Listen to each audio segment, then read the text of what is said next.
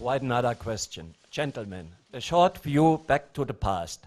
30 years ago, Niki Lauda told us, take a monkey, place him into the cockpit, and he is able to drive the car.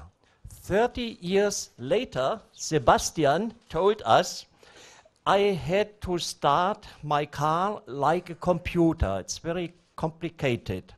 And Nico Rosberg said he pressed during the race, I don't remember what race, the wrong button on the wheel.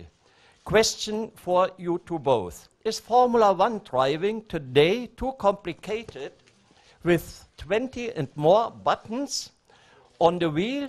Are you too much under effort, under pressure? What are your wishes for the future concerning the technical program during the race?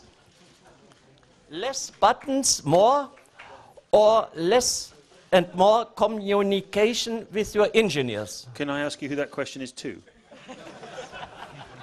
Who do you want to answer it? Who's it to?